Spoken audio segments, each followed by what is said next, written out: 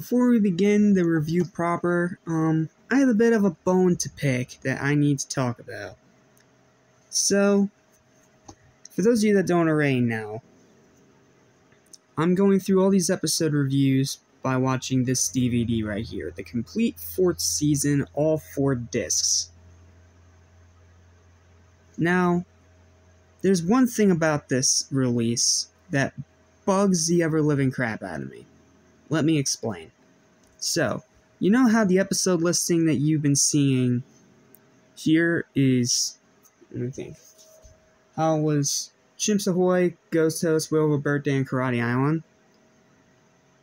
Well, actually, if we went in the order of the DVD, it would be Ghost Host, Wishing You Well, and then Chimps Ahoy, Whale of a Birthday, Karate Island. Yeah, they got the episode listings backwards. Like, Wishing You Well is the final episode of disc number 2, but according to the actual episode listing, it's dead center in the middle of disc 3. So, somehow, Nickelodeon botched up the actual order of the episodes when they released the DVDs. And you wanna know how I know? I went to the SpongeBob Wikia, which has the most accurate, up-to-date listing of every single episode of SpongeBob in chronological order and sectioned by season, which is what I've been doing to go off of when doing these episode reviews. And most of the time, with like seasons 1, 2, and 3, for example, they all lined up with the actual listings on the episodes on the DVD releases. But for some stupid reason, on this one occasion, for Season 4, they got the episode listings screwed up. I'm sorry, I just have to complain about that, because in order to watch the second episode for this review, I have to literally get up, take out disc 3, put disc 2 back in, and go all the way back to the end of that second disc. Like, it's stupid. Like, that is so stupid. Yeah, I know, I'm sorry. It feels like I'm nitpicking, I know, but seriously, that's gonna bug me. That's going to continue to bug me every time I rewatch this DVD. Okay, I got that piece out, rant over. Now for the actual episode review, which may or may not get me roasted over an open fire for this one specifically, as this is one of the most hated episodes of not just Season 4, but arguably of all post-movie SpongeBob. All that glitters. And I think that this episode is without a single doubt decent. Now, hear me out before you get out your pitchforks and torches, okay? Let me explain. In this episode, SpongeBob breaks his spatula and now has to find a replacement. But the replacement ends up doing nothing to help him and ends up actually making things worse. And it just goes on from there. Now, yes, this episode has a lot of problems. It is very mean-spirited, it very much drags, and SpongeBob's crying is obnoxious. And at first, I was with all you thinking, oh, this is a garbage episode, this is a god-awful episode, one of the worst in the entire series. But then I watched a certain review online that actually put it into a different perspective. See, this is an episode about relationships and how cheating is wrong. Now you think that's just common logic, but considering how dumb most people in society are nowadays, yeah, that's not a bad thing to tell kids. Because we hear about, like, cheating and scandals all the time in the modern world, so having a cartoon episode that actually covers that in a way that's still understandable to kids is actually very admirable. And I will give this episode that much. And not to mention, I was actually able to find 2 highlights for the episode, because there are 2 legit really good moments. The first one, and this one is just so stupid it made me laugh. The first one was during the crying, the whole crying bit at the beginning to stretch out the runtime. Patrick joins in out of nowhere for no reason for just a few seconds on the very last part of that montage. I'm sorry, like, when he just walks up all calm with that smile on his face and he's like, "Ooh!" I can't help but crack a smile. Like, it's Patrick's only moment in the episode and it just makes me laugh. Like, it's stupid. It is a very stupid moment, but it is just so stupid that I can't help but laugh at it. And the second one during the montage showing some of the memories that SpongeBob has made with his spatula, even though it's contradicted in Season 9 when the diary says he called it Fifi, whatever. We'll get to that stupid plot hole and that stupid episode when we get there. And one of the parts, specifically the last part of that memory montage, yeah, I know, second montage, I know, really drags the episode, but it's not that bad, is that he fights a pirate. It's random, it doesn't have anything to do with the story, but it's a funny visual, seeing him fight a pirate that's armed with a cutlass sword with his spatula, especially the way he wins with able to get the sword's blade through one of the spatula holes and just whipping him off over a cliff. Like, that's cool. It's stupid, it doesn't have anything to do with the story, but it's cool. And yes, this episode is slow, this episode drags, and this episode is full of problems, but again, look at it from the perspective of attempting to teach kids about a very serious topic without going overboard or getting the censors up their rear end.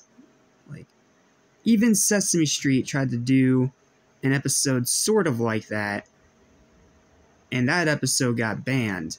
And it's the only banned episode of Sesame Street. Well, to an extent.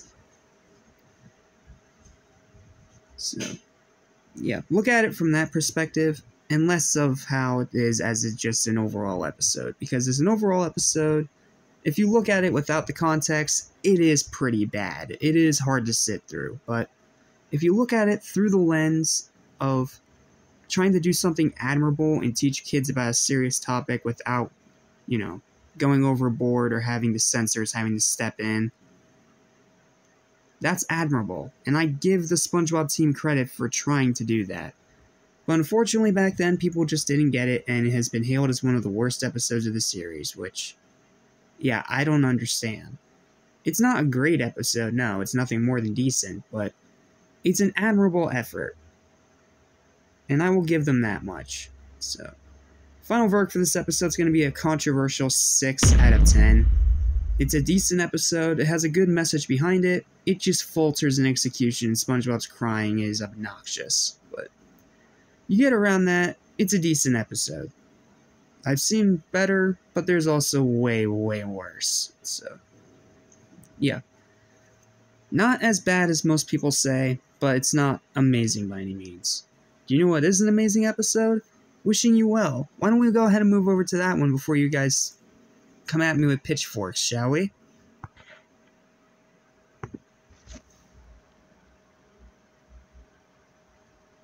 I love this episode. This is one of my absolute favorites from this season, and a lot like Krusty Towers, it's the one I keep getting confused for being in Season 3.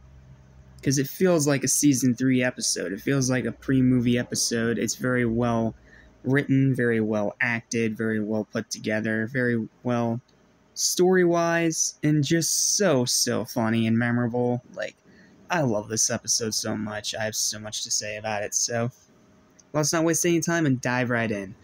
In this episode, Mr. Krabs makes a wishing well in another attempt to, steal money from people because it's Mr. Krabs, that's his character, he steals money, haha. And he sends SpongeBob down there to get the money out of the well after the well is dug.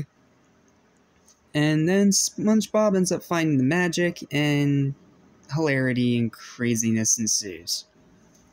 This is a great episode for just so many reasons. I only have 2 highlights, but it's really because there were just so many great moments that it would take forever to list every single one of them. But one I will mention is when the mom smacks Krabs upside the head with her purse twice. Like, oh, okay, I get it. If I can't have it, no one. I hope he throws all his college savings down a hole. That's a pretty funny one. And then there's also the whole scene with Squidward in the well with SpongeBob and Patrick.